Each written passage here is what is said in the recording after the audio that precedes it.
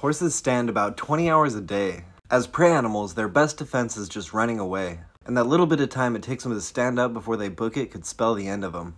So they just stay standing pretty much all the time. They even get most of their sleep standing up, but they don't need much. They spend between 4 and 15 hours a day in a standing rest, but only about 2.5 hours of that is actually spent sleeping. And the sleep they get while standing is just a light sleep. They need to actually lay down to get that REM.